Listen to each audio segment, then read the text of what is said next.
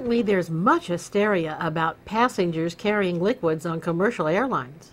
But did you know that gang members are being employed to store your luggage in the cargo holds of the same plane that you're riding on?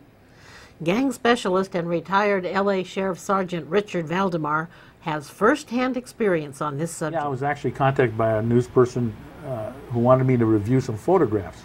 And this particular case was the Alaskan Airlines flight. This Alaskan Airlines flight was taking off from Seattle, and when it took off, they had a decompression problem. They had to land the plane, and they almost, some serious almost happened. They found that they had lost the door, cargo door, or at least it had decompressed. And what had happened is someone had run a luggage ramp, into the side of the plane and then not reported it. So when the plane went up to a certain height, the pressure blew, the seal and decompressed the plane. It's real dangerous. Anyway, when I was showing the photographs of the inside of the cargo hold, I see all this graffiti, gang graffiti. Not only is it gang graffiti, but rival gang graffiti, where they've been crossing each other out inside the cargo hold, which is very dangerous. And I mentioned to the reporter, I said, I would not only be afraid that these baboons are handling my luggage and fighting with each other in a luggage compartment, but they're going to bring a gun, because there's rivals and they're gang members. They're going to bring guns, and you're going to liable to have a shooting right there on the. And she told me, well, they actually did find a loaded gun on the tarmac. So I said, how did a loaded gun get on the tarmac, in the airport? And then I found out that these people don't pass through the metal detectors like we do as passengers. Because they're airline employees, they were going around the system and handling the planes and the luggage, without being checked. And obviously nobody did a background check on them because they would have found this gang history.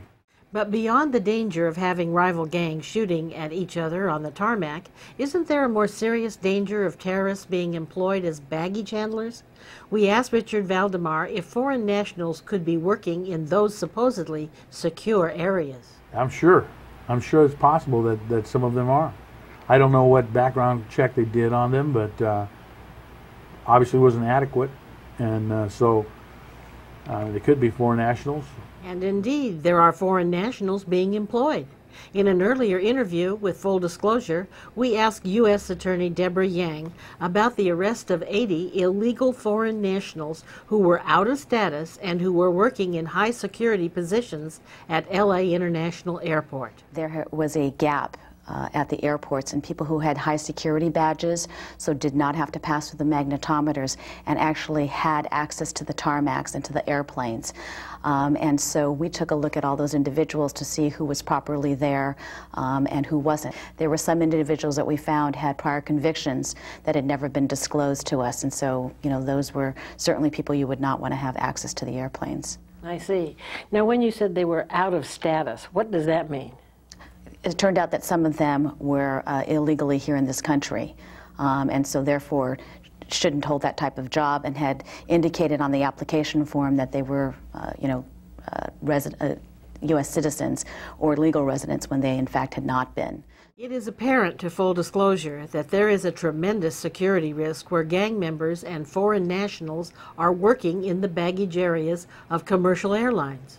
For some reason, they apparently haven't combined efforts to spread terror in the U.S.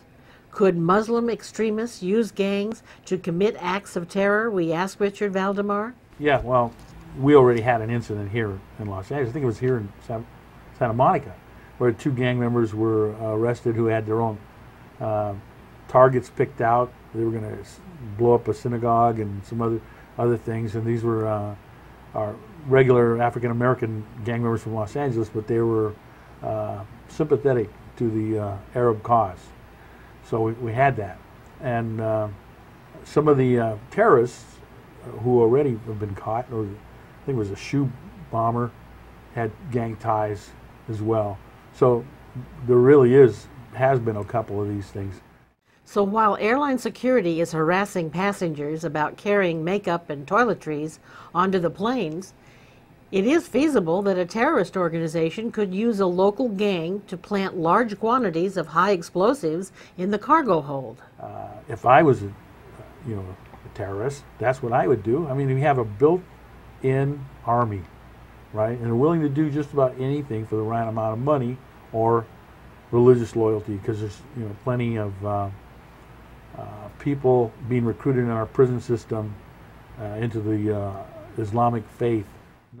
Sergeant Valdemar sounded the alarm loud and clear. As passengers, should we be concerned about flying on a commercial airline?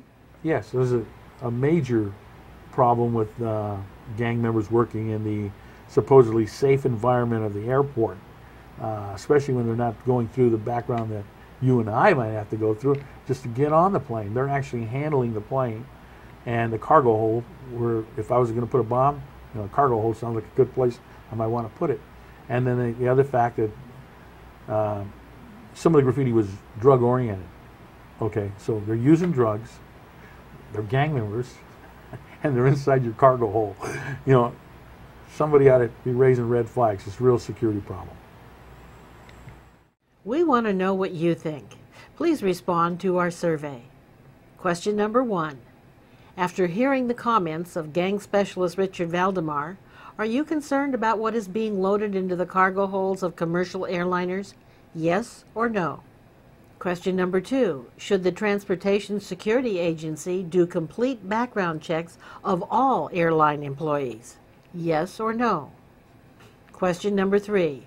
Do you think the airline security issue is being overly exaggerated and alarming? Please respond to our survey and leave your comments below. Thank you.